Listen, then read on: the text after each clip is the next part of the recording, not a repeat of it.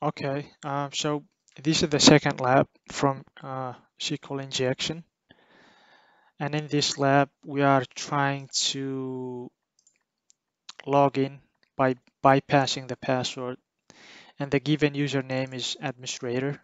I'm just gonna copy that. Just click on access the lab. I did that. This is uh, what I am. I've already solved the lab, but I'm gonna do that again.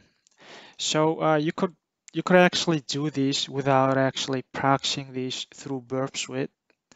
But if you want to see what's going on behind the scenes, you could capture everything here on your Burp Suite and do it that way, or you could just do it on your console.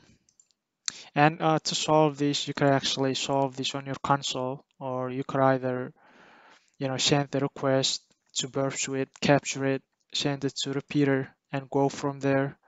Or the second way is click on login, intercept the traffic, go from there, or you could do everything here on console, which is what I'm gonna do. So the username is administrator and password we don't know.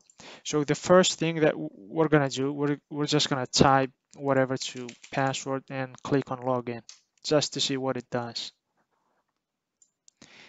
Um, as we could see, it says invalid username as password. So let's just see if the username parameter is injectable to SQL.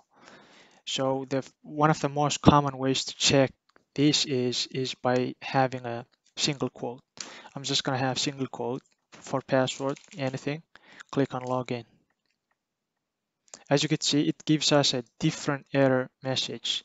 And when you're pen testing, right, your friend is error codes. So most of the time, uh, when you do some hacking, you go through reading the error codes. So error codes are very important in pen testing.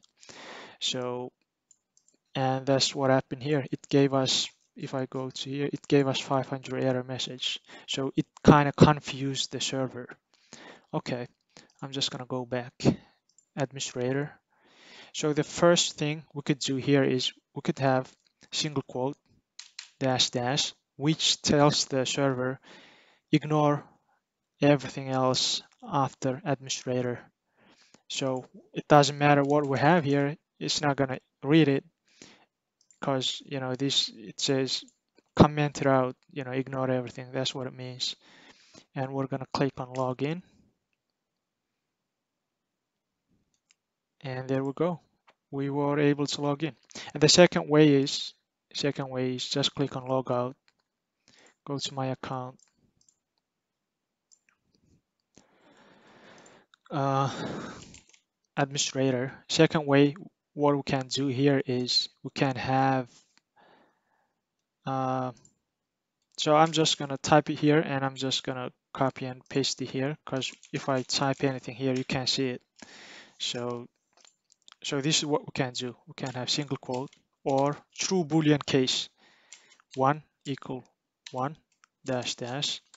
I'm just gonna get everything and paste it here, and if I click on login, it's gonna log me in. So that's another way you could do it. That's another way how you could solve the lab. And that's it. Thank you.